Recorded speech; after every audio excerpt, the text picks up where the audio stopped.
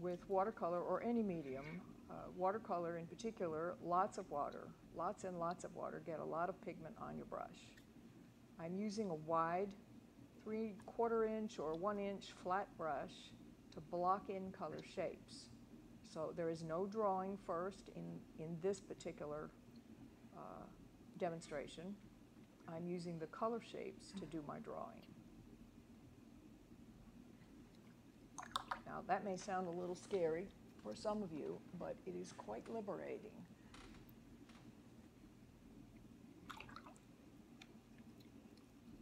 You'll see just a pacing. I'm not going fast. I'm just taking my time, put one shape in at a time, and use simple color. And with large color shapes like this, there's going to be plenty of time as I complete this demonstration to come back and add details. There's a reason that I'm using these colors first, and we'll talk about that later as we begin to see what's on the palette. So maybe just make a note and you can come back and watch the video again after you see the palette demonstration to review the sequence of what I'm putting down here. But for now, I'll just let you watch. Big color broad shapes. We've got two figures here, so I'm just blocking in where the figures are going to go. Very, very loosely playful. And lots of water. Now, here's a shift. From the warm color, I've used a cool color on the head. So I've shifted over to the cool colors, and I'm blocking in the cool colors just to kind of get a feel for where it's all going to go, find my way around.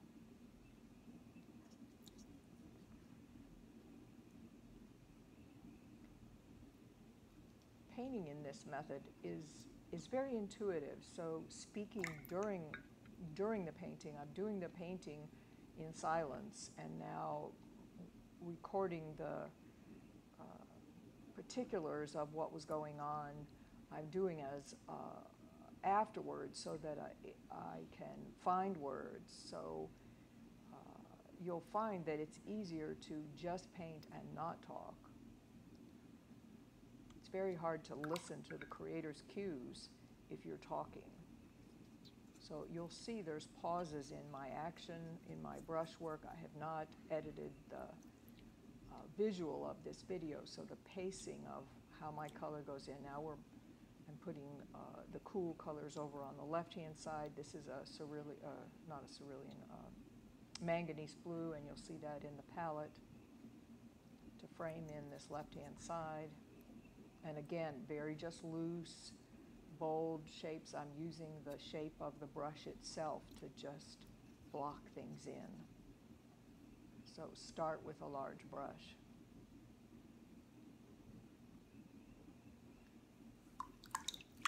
If you want to paint bold, expressive paintings, starting with a large brush will take you leaps and bounds ahead of trying to draw first. It's not that we're not going to do drawing, and you'll see further on in the demo here how I use the drawing elements to tighten this painting up. But we start loose.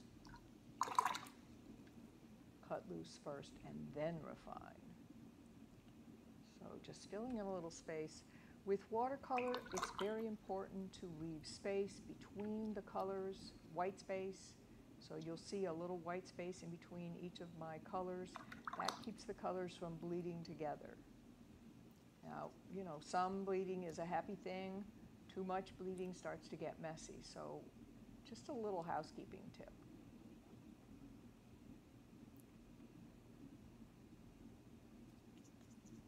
Shadow shape on the side, so a second layer of color here.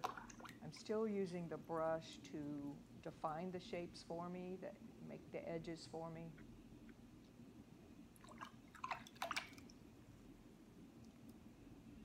But the dabs of color are a little bit smaller.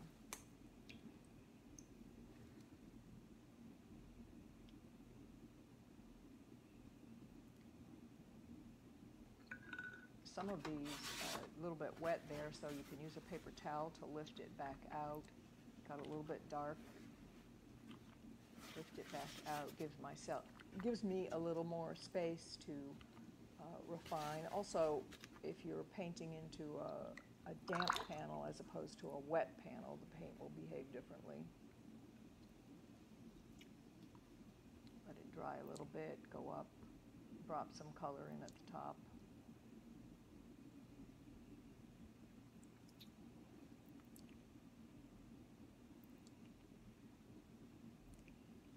So you can see I'm pausing to think or to listen to what the creator is saying. If I'm not have a clear signal, I wait.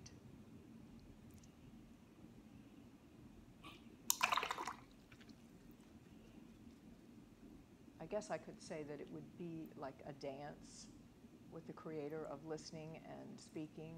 So when I'm clear, I have a brush stroke I can make, and when I'm waiting and listening, I pause. There's a pause.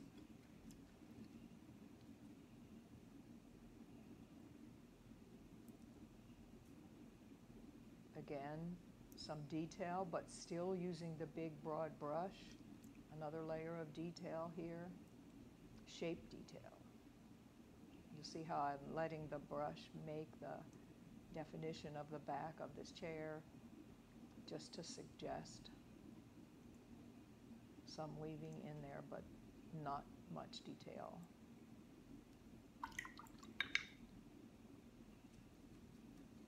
Same thing down here, dark shape, anchors this figure.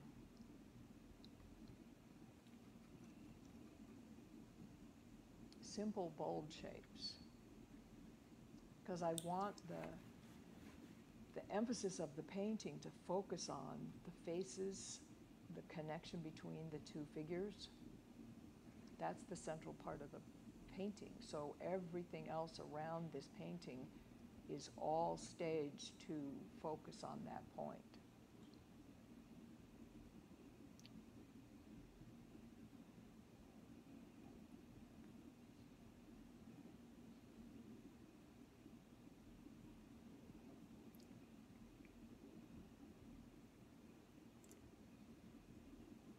Playing with a few little details here and listening carefully.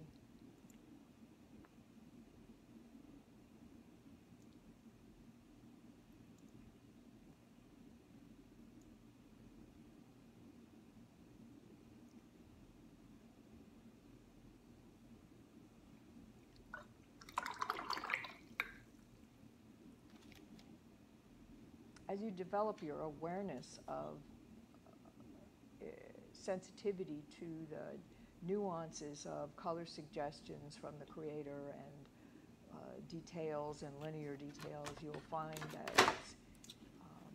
it's much more pleasurable to paint, and you're not doing it alone. You have a partnership going on here. All right, so now I've picked up the watercolor pencil. A watercolor pencil is pigment in pencil form, so this pencil dissolves when it hits the water, gives a nice, beautiful, soft edge, and then if it, as in places where it hits dry paper, it is a little more crisp on the line, and that can be softened with a little paintbrush water further down the painting. So I have a little scribbling kind of calligraphy that I like to do. My background is in printmaking and drawing and doing all the etchings for years. I developed a cross-hatching kind of a technique, so I'm using that technique here in the penciling.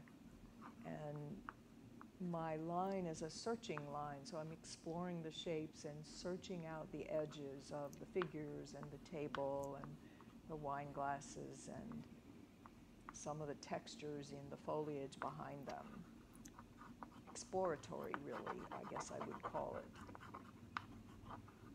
I don't really want to say exactly where the edge is. I want some mystery to be in this painting. I want the viewer's eye to have to do some work. So the excitement of the line and the color and the calligraphy, the spontaneity of lunch under those umbrellas is present in the painting.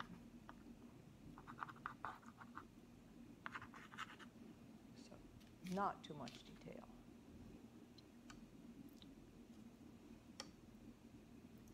Now I'm going to go back with a smaller paintbrush and show you how the shadow details can be put in. I've switched to a number 6 or 8 round paintbrush, and I'm using fairly strong color, but you'll see that I'm putting it in specific places, a little bit of deep red in the wine glasses. Now, in the process, when I'm painting, I'm giving you a very front lobe description of what I was doing. But in the process, while I'm holding the brush, I am not using the front lobe to find those colors and shapes. It's easy for me to sit here and tell you this afterwards. But in the moment, I'm much more in the, my spirit is in the paintbrush. My heart is what's speaking in this painting, not my head. So I want you to learn to trust your intuition and hear what the color messages and the scribbling messages and the feelings, how the feelings that you have translate into marks, and how that marks make magic. You have a particular filter that you are for the creator's inspiration, and you will articulate that in very unique ways. You'll have unique colors, unique ways of putting them together. So your paintings won't look like mine or anyone else's. They will be unique to you.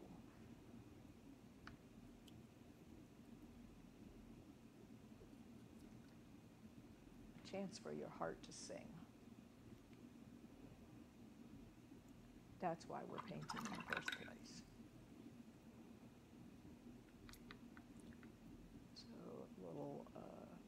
Some detail, shadows on the left-hand side in the blues.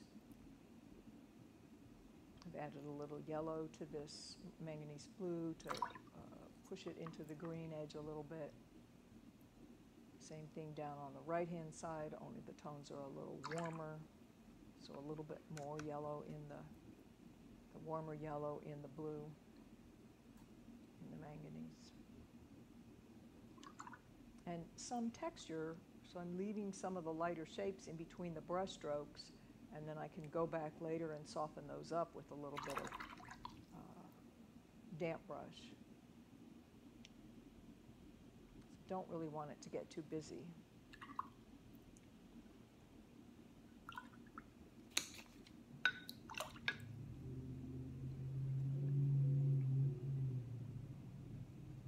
I think working in watercolor is a combination of spontaneity and patience. In France, I hadn't worked in watercolor since college when I went to France, and in France I painted 30 very, very small watercolors, postcard-sized watercolors. And have found that traveling the watercolor is extremely useful. It's lightweight. I can do it on a park bench. And in Italy, I got larger with my watercolors. I got into a 6x9 sketchbook, and I filled several of those up, and I don't even know, maybe 40 or so more watercolors in Italy, more on the second trip. And I still don't really consider it to be a studio medium. This one you're watching is 11 by 14 inches. I do find that switching back and forth between mediums is extremely helpful, because this working translucent like this with the watercolor opens my heart to different feelings, and when I step back onto the oil palette or even the pastel palette, I have a new way of looking at the world. So now let's go in the studio and see what the palette looks like. So I'm going to do this palette demonstration in oil paint, but the same pigments would apply to acrylic paint or to watercolor. So you can get the same pigment names. You may have to search around from one brand to another depending on which medium you want to use, but the same pigments are available in all of the mediums. And at the end I will put a card on there with the pigment names listed so that you can write them down. We're going to start with the coolest red, and that is the alizarin crimson. So when you lay your palette out, whether you're a novice painter or whether you're an advanced painter, it's a good idea to put your paint out in the same sequence every time. I was never really good at that, and I paid dearly for being stubborn. So this is a primary palette. There are 2 reds, 2 yellows, and 2 blues. So I've started with the cool red, alizarin crimson, and beside it I've put the warm red, the cadmium red light. So we'll spread them out in just a second and talk about the characteristics. So here is the warm yellow, and beside it I'm going to put the cool yellow. So the warm yellow I'm using today is French yellow deep. It's also the same as cadmium yellow deep. You can substitute Indian yellow, which is what I did during the 2 years that I used this palette exclusively. I used the Indian yellow, and we'll get into why I did that in just a minute. Let's go ahead and lay the rest of the palette out. This is the cool blue, manganese blue.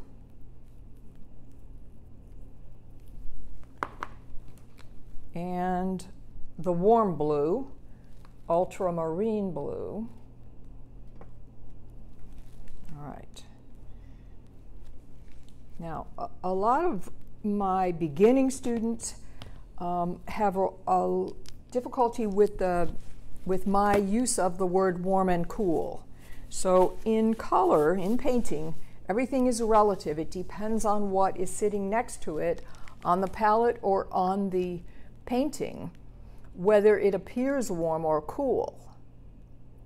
So for the sake of this discussion, when I say that this blue is warmer than this blue and that this blue is cooler, what I mean is that this manganese blue is closer to the green side, and that the ultramarine blue is closer to the red side. It has more red in it. This has more green in it. Same thing with the yellows.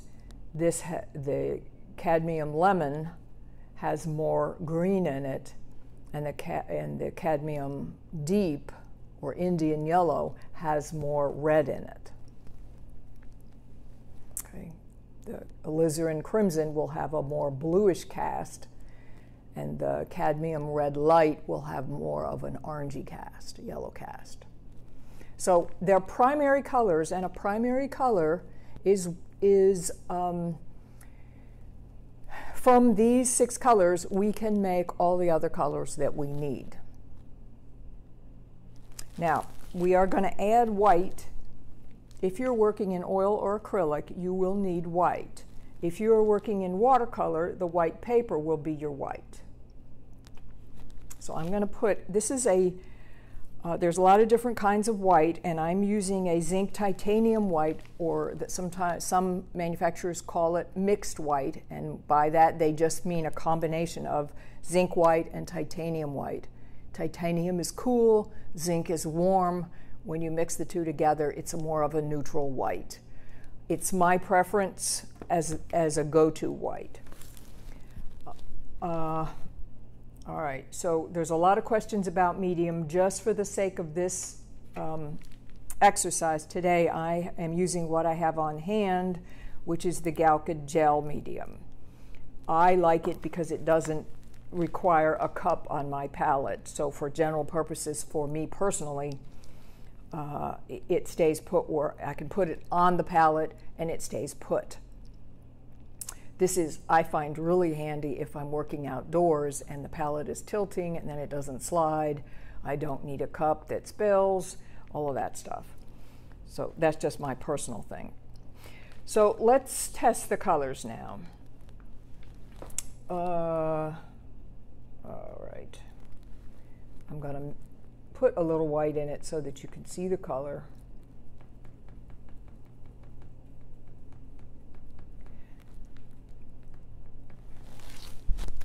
And we're just going to make a swatch palette here. And this would be a good way to familiarize yourself with your palette when you first, if you're buying your colors for the first time or trying these particular colors after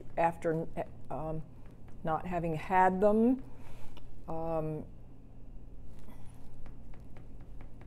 I think it would be helpful to you to swatch them out. So I'm going to put out two different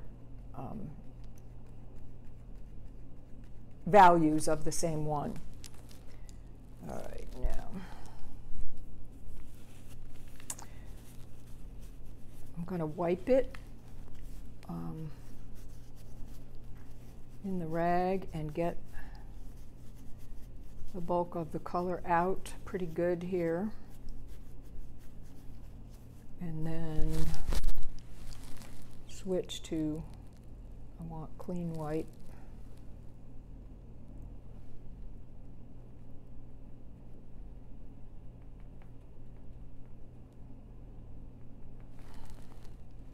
Okay.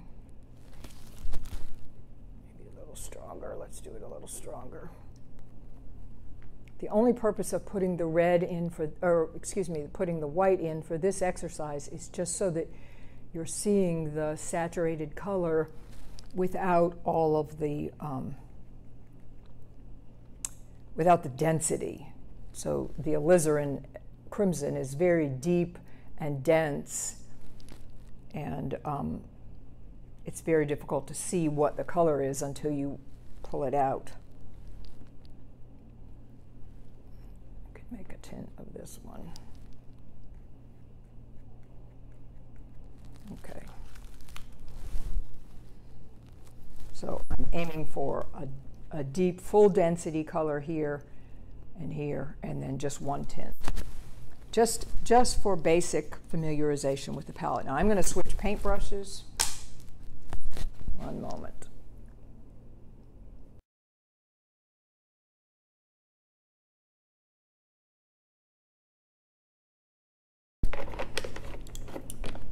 Getting a little bit of Gamsol. This is a high quality solvent. It will clean my brushes. You can also use it to thin paint. We'll get into that layer as well. Now let's go back and get some. The yellows I don't need to cut with white.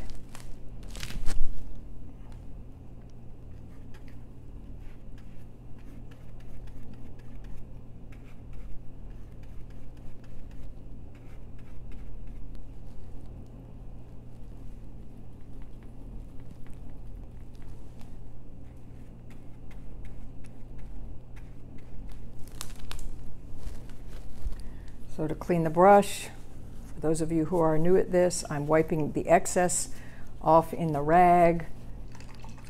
Swish the brush a little bit.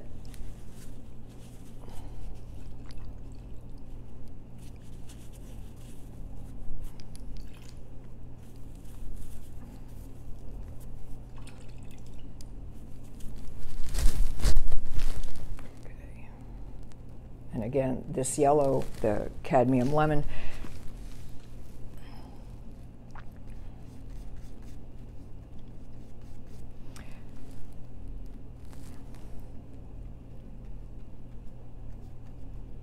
I'm using this one fairly thickly. The yellows can go on thickly.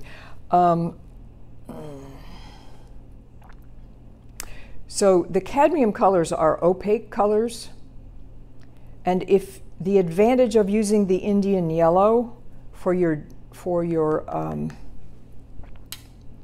warm yellow, the Indian yellow is a translucent color, whereas this is an opaque color. So it's really nice to have one be translucent and one be opaque. Back to the reds, the alizarin crimson is a translucent, the cadmium red light is an opaque. So this one that I'm using, the cadmium deep yellow, is opaque. But if I had the Indian yellow here on the palette today, you would see that it's transparent.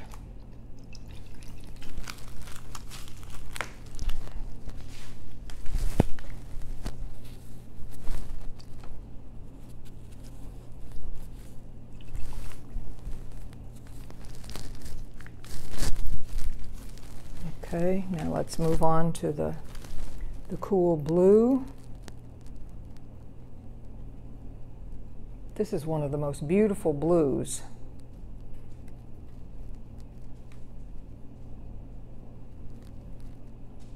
Oops, can use a little of that.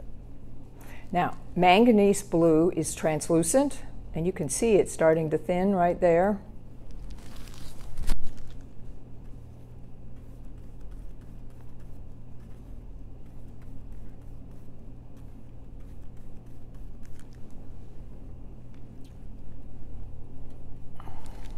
Tint.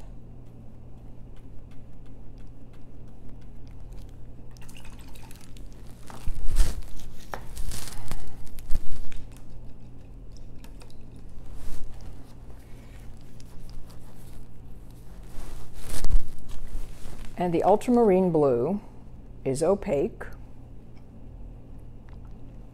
Let's put a little white in it.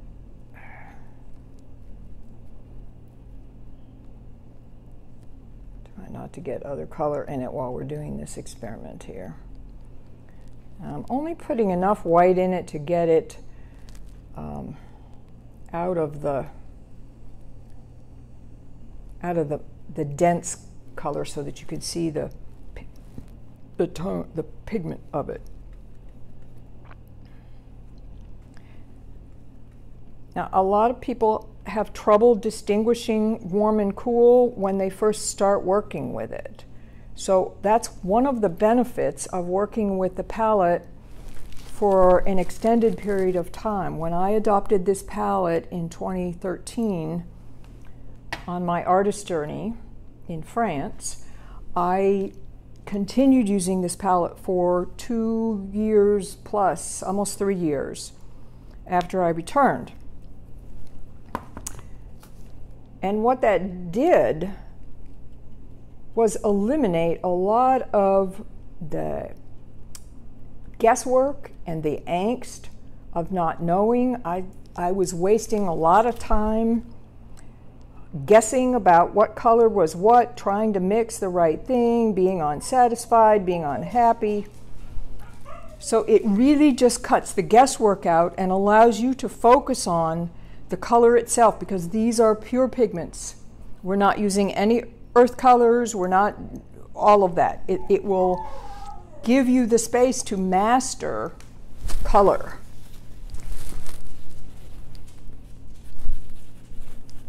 Now, I have added, in my own personal palette, I have added several colors back in over the last year and a half. But it's been 5 years since I adopted this palette, and this palette was the game changer for me, was the game changer. Now, I did not give you this tint of this one. Let's get, that one's kind of, it's become dirty, so I'm going to put some clean out here. When you're first starting to work with this, it's important to keep the colors clean and to develop some little housekeeping some housekeeping rules for yourself. It will help you tremendously in, there's the tint. It will just make life much simpler for you. So many people tell me how much they really want to be expressive with their paint and be free and cut loose and be loose brushwork, and this palette is the key to that, because by simplifying down to 6 colors and focusing on just this, it opens up wide all of the other thought and effort that you were putting into trying to figure it out. It frees you from all of that. So this is the, by and large, most liberating thing that you can do for your paintings.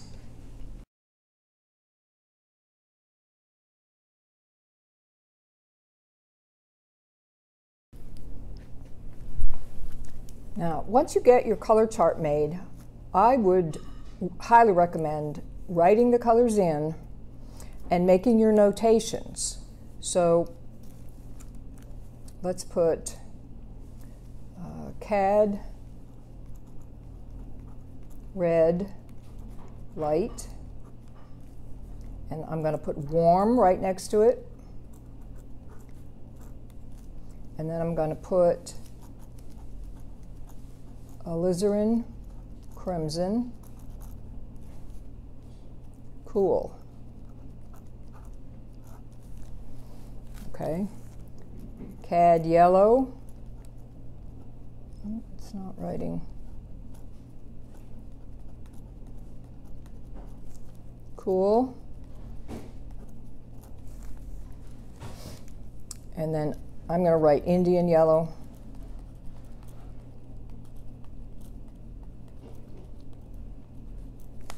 Because that's the one I'm recommending for you. It's much better than this one. Warm. Okay. Ultramarine.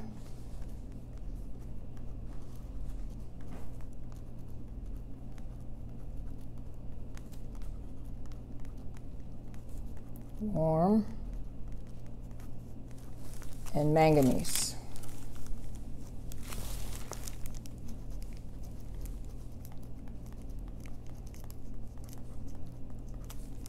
Cool.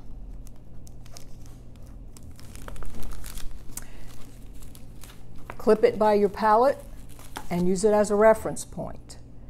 If you make an ancillary chart, you can clip it with it. Happy painting.